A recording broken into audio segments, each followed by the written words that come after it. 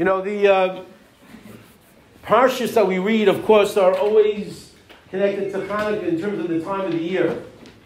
The Parshas Vayeishev, Parshas Vayeishev, they hit during this time, and the obvious question that people wonder about, and again, it sort of gives the rabbis a lot of license to sort of maneuver in any direction they like in terms of connecting the story of Yosef to Hanukkah.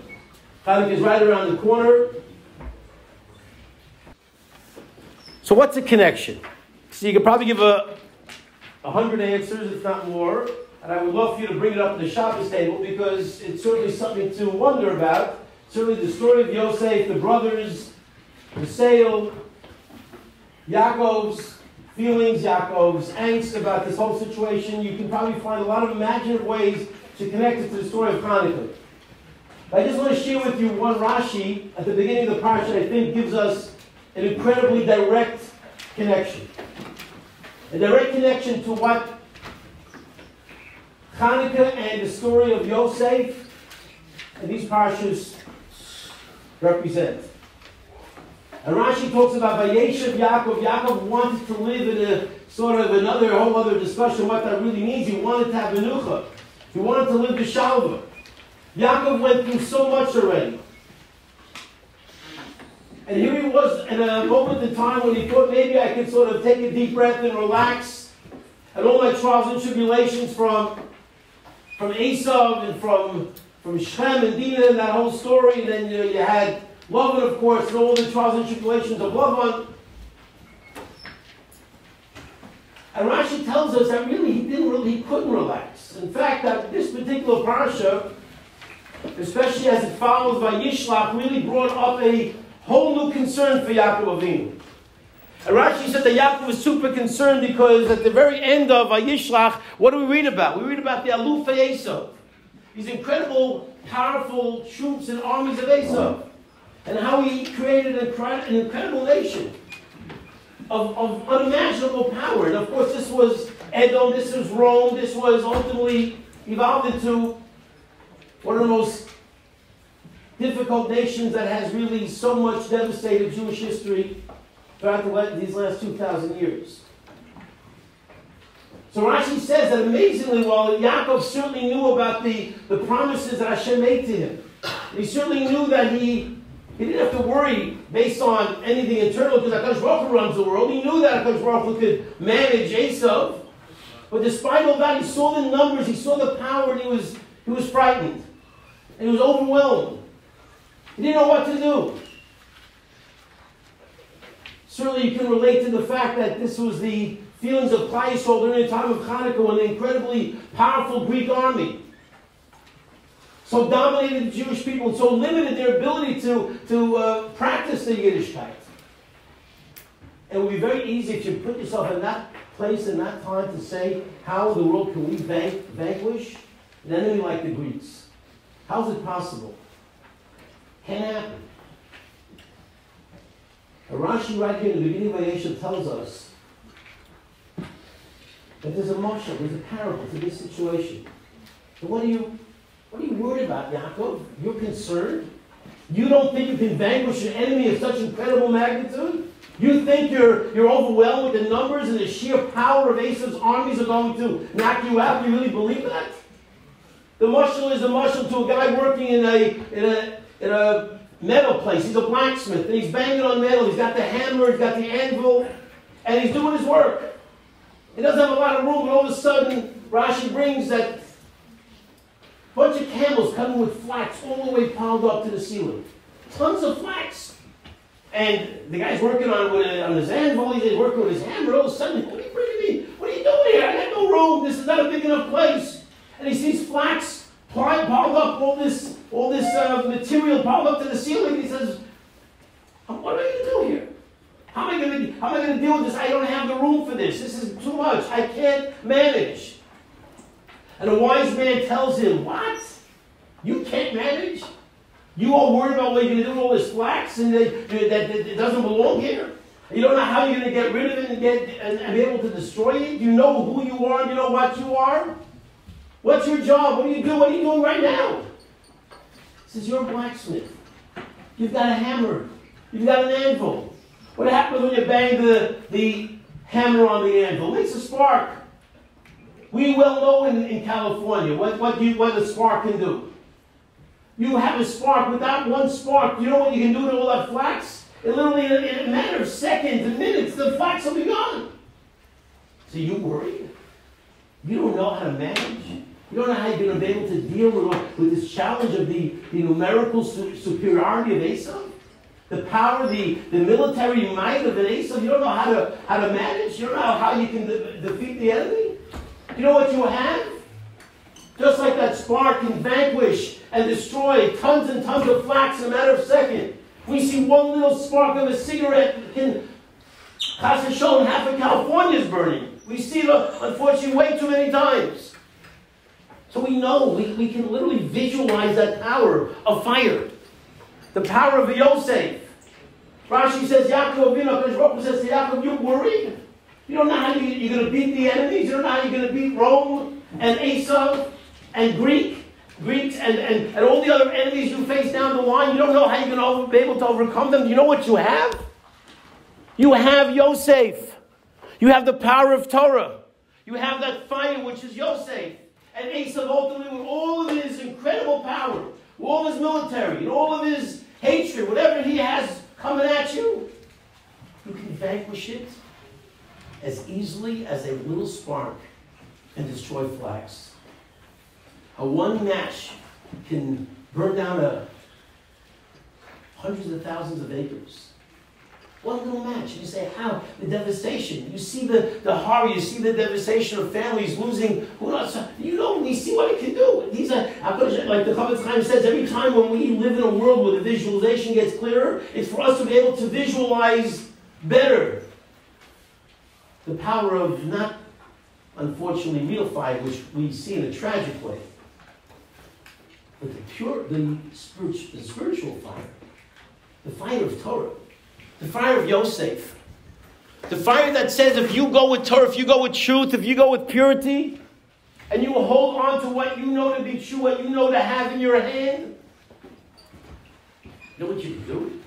You can't vanquish an enemy. You can't beat the Greeks. You can't beat the Romans.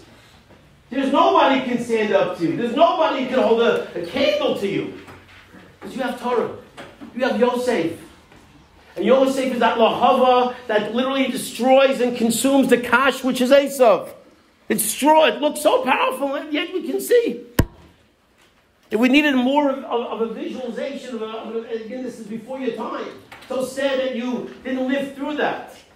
But literally, I'm growing up from in the 60s and 70s, and certainly when I grew up, and certainly in the 60s, when the Cuban Missile Crisis and Russia and the Iron Curtain and the Soviet Union, you had this incredible superpower called the Soviet Union. Invincible, indomitable, the Iron Curtain. And really, when I grew up, that was the whole concern. The World War III, atomic war, nuclear war, I guess a little bit, I'm not sure. I mean, never just really discussed the typical kids today are really afraid of nuclear war. I doubt it. But when I grew up, that was the real concern. That we're just going to blow up because everyone's going to just nuke each other and we're going to be gone. And the Soviet Union was an unimaginable power. And you're just going through life, and all of a sudden, and of course, you give Reagan the credit on the surface, but nothing happened in this world without a Kadosh Baruch Hu. Everything is divinely ordained. And just to literally be living in a world, growing up with the Soviet Union is impossible to destroy. Nobody can think in any which way you're going to bring them down. And with barely a fire shot. A gun, not a gun, not a bazooka, not a bomb, nothing came out. Just one by one. The countries fall, one by one. And you're standing, you're shaking your head, what is going on here? The Soviet Union crumbles. And you're living in the aftermath of that incredible fall, which was unimaginable at the time for almost a half a century. How does it work? But when he wants to make something happen, Rabbi Sadi, it is so simple to make happen.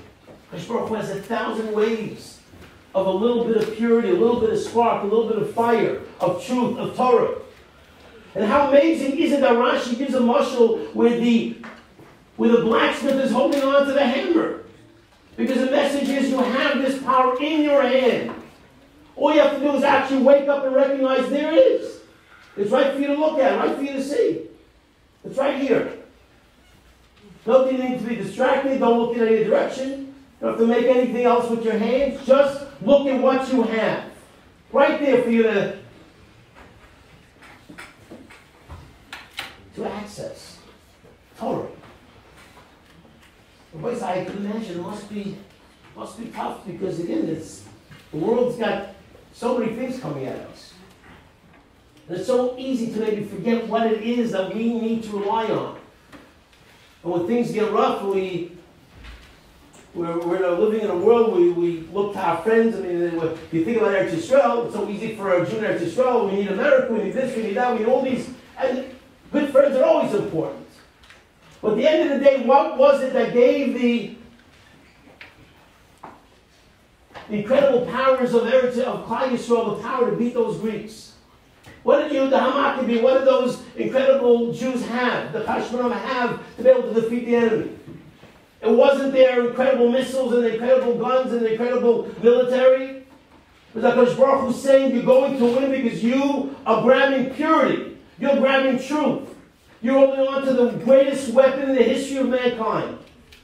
A weapon that has allowed us to survive for over 2,000 years under unspeakable conditions, under the most incredible odds. And nobody can explain it. Mark Twain writes an essay, The Mystery of the Jews. Everyone starts getting all excited. Who? Mark Twain, The Mystery of the Jews. How did the Jews survive? We don't need Mark Twain to tell us that. We have greater people writing. Chaim Nafshi, Rabbi Yaakov writes, it's the greatest miracle of all time. The miracle of Jewish survival.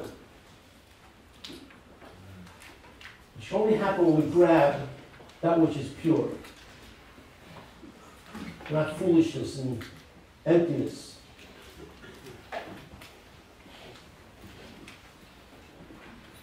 So we get a little bit shaken. And somehow we wonder how are we going to bring the Mashiach? And there's so many sorrows, there's so many challenges, and there are. But by side, the answer is right in front of our eyes. Why Yosef? Why is Hanukkah always around this parsha, these parashos? Because Yosef had this incredible connection to his father. Yosef was the Talmud Muvak of his father. He grabbed every possible second of learning with his father. He was a receptacle of Torah from Yaakov Avinu. No matter where he went down to Mitzrayim, and he had Eishes Potiphar on this week's parsha, harassing him. What an incredible Rashi that tells us how in the world you have this woman coming at you every single day, and how do you resist? How do you not cave into the temptation? And Rashi says one of the most powerful forces that kept Yosef from falling into that trap and emerging as Yosef HaTzadik. Rabbi say, think about those words. How many people in our history are called Yosef HaTzadik? HaTzadik. Who has that title? HaTzadik. Very few people. Shimon HaTzadik. Yosef HaTzadik. That's it. Like, what did he do? He resisted. How did he resist? When things were about to fall apart, he remembered. The Mus Yukno Shalom. The image of his father. The image of Yaakov Avinu came into his mind, into his feelings, into his emotions. And right away he recognized, I can't do this. I can't allow myself to fall into this abyss. I fought so hard to be who I am. I received so much from my father, and that power of Torah, and that power of connection, and that power of the relationship with his father kept him strong and allowed him to become Yosef HaTzadik, a man who changed the destiny of Klal Yisrael. But that's who we are. That's what we have. That's why when people say, and I always share almost every year, remember, you want to say today, so maybe, I don't know, about 25, 30 years ago, wrote up an article about the holiday season. They asked different clergy people, what's the meaning of the holidays to you? They asked a Muslim about their holiday and a Christian about their holiday, and that's a Jew. Jewish rabbi. I don't remember right now if her name was Sharon or Janet, I'm not sure, but they asked a Jewish rabbi, what does Hanukkah mean to you? And how sad it is that in the USA Today, a national newspaper, somebody called Rabbi answers, Hanukkah is nothing more than eating jelly donuts and latkes and exchanging presents, and it has no meaning today. How pathetic of an answer is that? Well, we are living every single day the challenge of Hanukkah. Where Hanukkah, you can argue, is the most relevant Yontif in terms of the message that it brings to us. And every day we are trying to fight that darkness. We're trying to bring that hammer down on that anvil and bring that light of Torah to the world. But we are desperate to bring Mashiach, and we are reminded what it's going to take. And that's why ultimately, why is it if the battle is so amazing, why do we focus on the menorah? Why do we focus on the lights? After all, there's so much more meaning when it comes to the fact that we survived. We got the Beis HaMikdash back. We had access to the Beis HaMikdash. But one of the many answers given is because you don't know what winning the battle means unless you have that purity of water. When Baruch Hu allowed us to find that one jar of oil that lasted for 8 days, and Shemen Zayin Yizach, Rabbi say, that reminded us of what Torah is about. Shemen Zayin Yizach, that pure fire, that pure Torah, that commitment that we bring every single day. We drag ourselves in here, sometimes with fetching, sometimes with being tired, but you drag yourself in here and you bring that Torah. And you listen to that shir. And you're involved in your davening and you're involved in your learning your Rabbi saying you don't realize the power you're bringing to this world. That's who we are. That's what each and every one of us has.